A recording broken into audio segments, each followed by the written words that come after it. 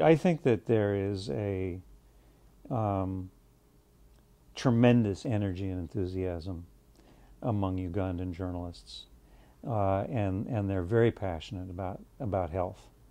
But they need tools and they need to improve their own skills. And so I think all of these programs, in one way or another, have been designed to uh, make them better able to do the job they want to do, by giving them resources, by stimulating their ideas about what they can do and how they can make a difference, by trying to broaden their horizons so that they realize that they can really have quite a profound effect, not just on advising one individual at a time about health, but really affecting the whole course of public policy.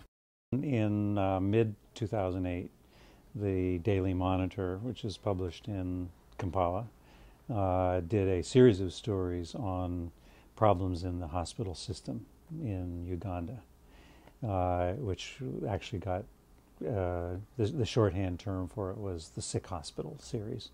And we learned recently that the government was quite embarrassed by those stories and quite concerned about them, and was prompted by the stories to apply for a $100 million World Bank loan to refurbish the hospital system.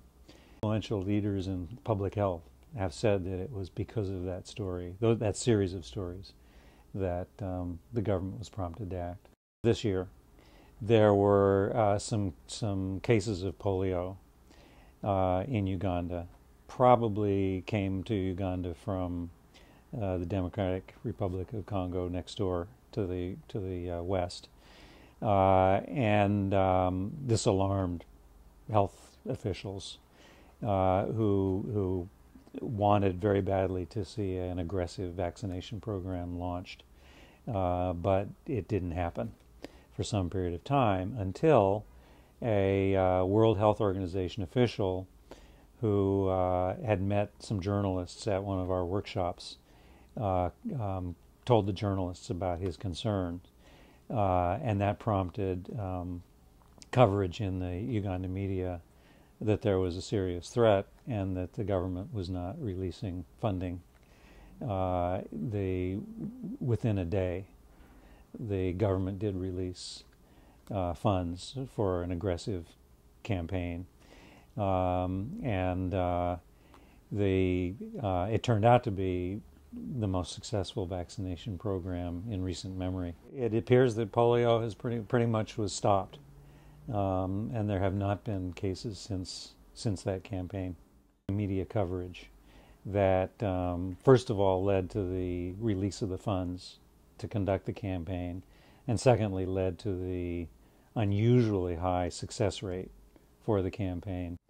What's really powerful about the night program is that journalists, the fellows, are there on the ground and they stick around, and they really become part of the fabric of where they are, and that's partly because we make a substantial commitment. That's a rare thing. ICFJ seems more interested in the bottom line result than it is in promoting itself, and I'm actually quite comfortable and actually proud to be part of that.